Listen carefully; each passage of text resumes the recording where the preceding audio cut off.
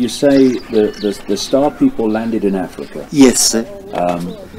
They started the mines and got the... They enslaved the black people, people whom they found there.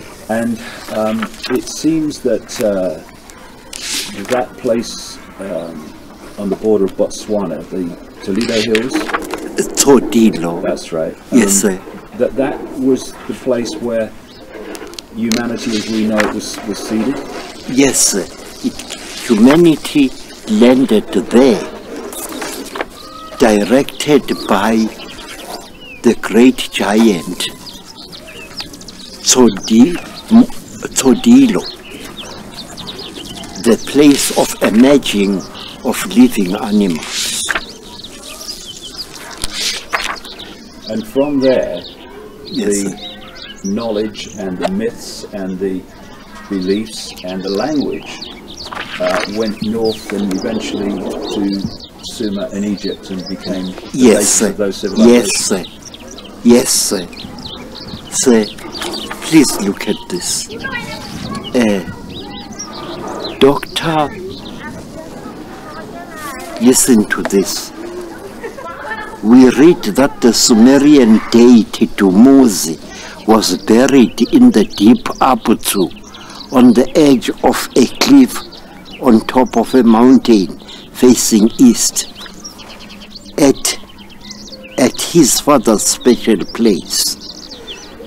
This may yet become one of the most important historical discoveries that links human prehistory and so-called mythology of the 21st century. Listen to this. His father was the Sumerian deity Enki.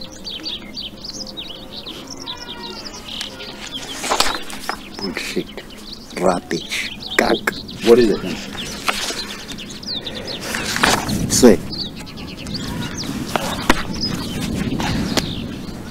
Enki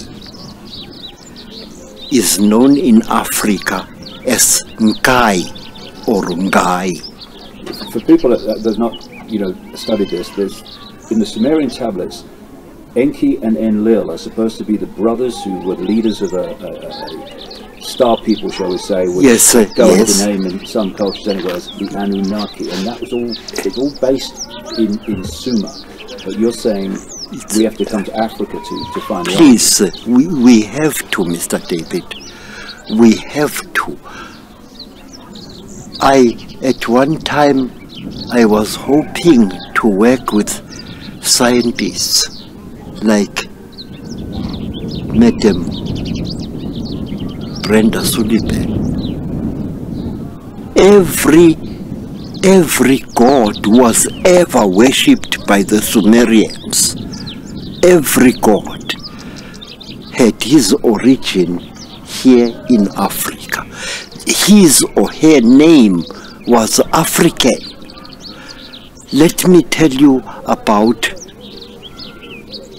the goddess Inanna.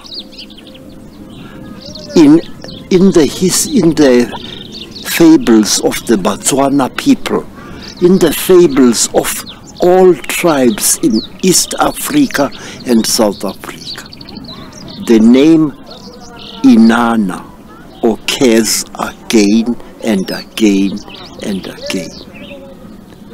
Not only that, in Africa,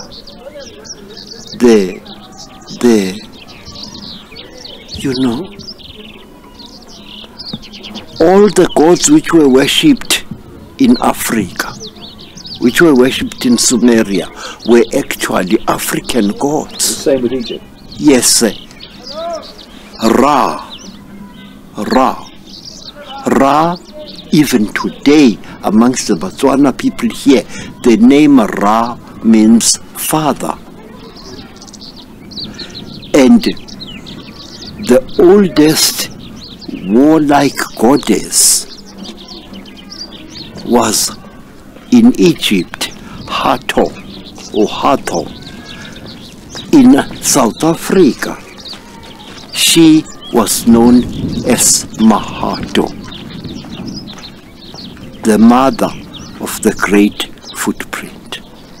Is that the footprint you showed me once? Yes, sir. It's about 6 foot long, isn't it? Yes, sir. And Mr. David, that footprint is the footprint of a woman, not a man. How do we know? If you are a tracker of people, you will notice that the instep of a woman's foot is slightly different from that of a male foot. Africa gave the world its civilization.